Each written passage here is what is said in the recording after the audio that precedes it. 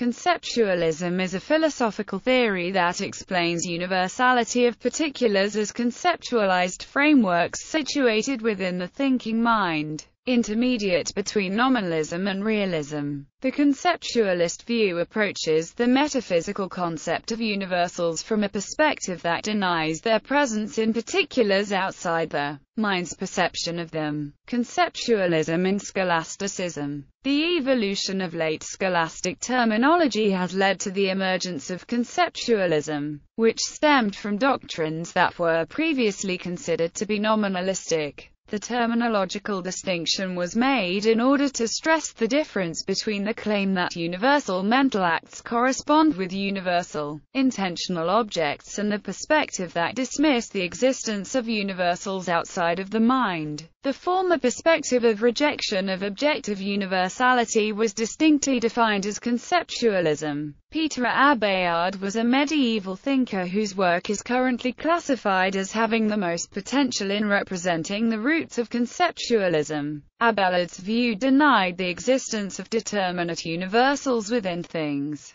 proposing the claim that meaning is constructed solely by the virtue of conception. William of Ockham was another famous late medieval thinker who had a strictly conceptualist solution to the metaphysical problem of universals. He argued that abstract concepts have no fundamentum outside the mind, and that the purpose they serve is the construction of meaning in an otherwise meaningless world. In the 17th century, conceptualism gained favor for some decades, especially among the Jesuits. Hurtado de Mendoza, Rodrigo de Aragon, and Francisco Oviedo are the main figures. Although the order soon returned to the more realist philosophy of Francisco Suarez, the ideas of these Jesuits had a great impact on the contemporary early modern thinkers. Modern conceptualism. Conceptualism was either explicitly or implicitly embraced by most of the early modern thinkers like René Descartes, John Locke or Gottfried Leibniz, often in a quite simplified form if compared with the elaborate scholastic theories. Sometimes the term is applied even to the radically different philosophy of Kant, who holds that universals have no connection with external things because they are exclusively produced by our a priori mental structures and functions. However, this application of the term conceptualism is not very usual, since the problem of universals can, strictly speaking, be meaningfully raised only within the framework of the traditional, pre-Kantian epistemology. Conceptualism and perceptual experience. Though separate from the historical debate regarding the status of universals,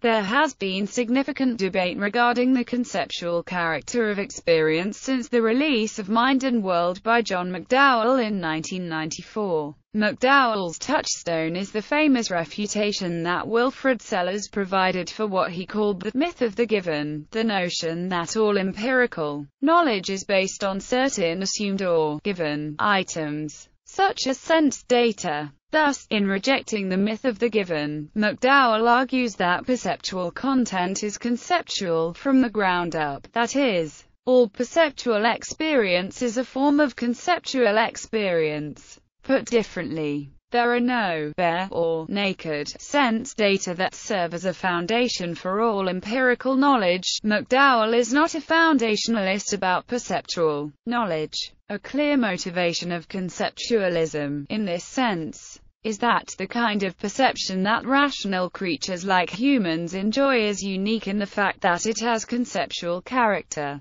McDowell explains his position in a recent paper as, "I have urged that our perceptual relation to the world is conceptual all the way out to the world's impacts on our receptive capacities. The idea of the conceptual that I mean to be invoking is to be understood in close connection with the idea of rationality, in the sense that is in play in the traditional separation of mature human beings, as rational animals, from the rest of the animal kingdom. Conceptual capacities are capacities that belong to their subject's rationality." So another way of putting my claim is to say that our perceptual experience is permeated with rationality. I have also suggested, in passing, that something parallel should be said about our agency. McDowell's conceptualism, though rather distinct from conceptualism's genesis, shares the view that universals are not given in perception from outside of the sphere of reason. Particular objects are perceived, as it were, already infused with conceptuality, stemming the spontaneity of the rational subject herself.